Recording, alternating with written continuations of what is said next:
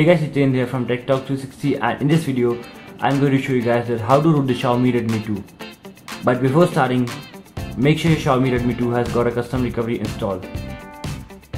But if you don't have a custom recovery and do want to know how to install the same, I'll leave a link of my tutorial showing how to install CWM recovery in the description below. So I'm assuming that you have installed the CWM recovery.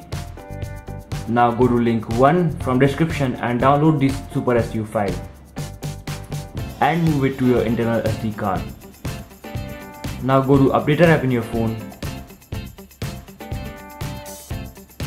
go to menu and reboot to recovery mode, and that will reboot you to the CWM recovery mode.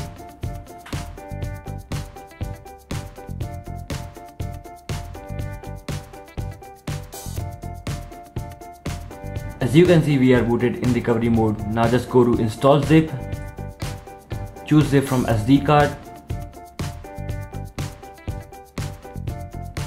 0/ and navigate to the Super SU file. Select it and hit it install update, and that will install the root file. Now go back, reboot system now, and yes, fix root.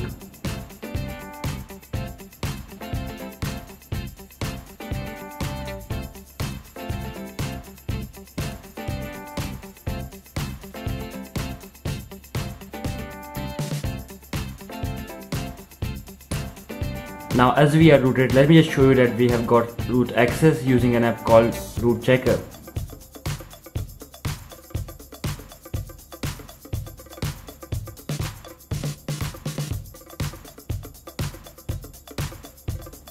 And as you can see, it is asking for permissions. Just grant, and as you can see, congratulations, root access is properly installed on this device.